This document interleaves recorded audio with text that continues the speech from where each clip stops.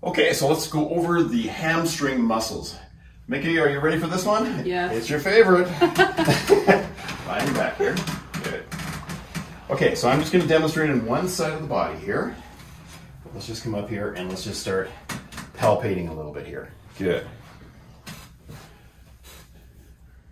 So if we're going to the outside here, we'd be going more towards the biceps femoris. Now in terms of the origin, long head is on the ischial tuberosity. So we're going all the way down from here, taking it right down. You okay? Yep. Short head is the linea aspera. It inserts into the head of the fibula. So we're talking all the way coming up here. Now, what we're going to do here is we're just going to kind of work our way around a little bit. Okay. Feel that a little bit more when I get that motion in there? So just coming straight up, you feel to a certain degree. Yeah.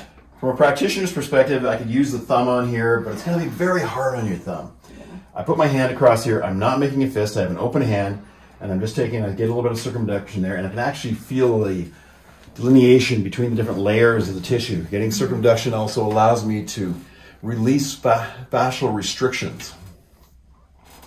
So the action of the biceps femoris is it basically flexes the knee and extends the hip.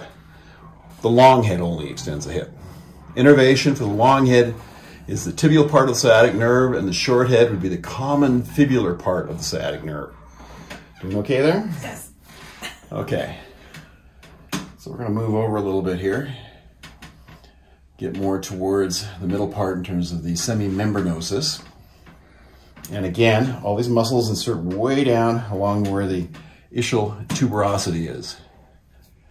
Insertion is the posterior surface of the medial condyle of the tibia. Action basically flexes the knee, extends the hip, contributes to medial rotation of the thigh.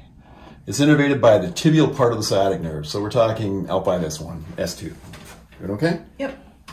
Okay, so to semitendinosus, over a little bit.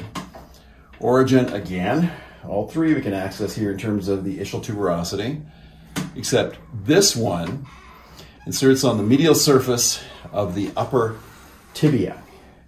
So that's interesting because people wonder why the hamstrings are so involved in knee function. You start to consider the origin insertion, you realize it has a huge effect on it. Now, innervation, tibial part of the sciatic nerve, so that would be L5, S1, S2. Doing okay? Mm-hmm. Okay, let's go and move it around a bit here. All right.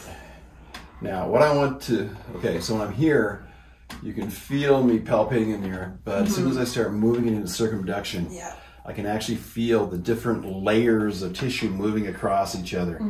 So we're actually feeling a gliding or lack of gliding. Yeah. So get in an area here, like right here, I can feel that restriction right there. Yeah. And I get into there, and let's not go too heavy, start fairly light, and then move in a little bit more. And then we let it release a little bit. Excuse me, move it around a bit. You okay? Mm-hmm. Good. All right. So these are incredibly effective techniques for releasing the hamstrings.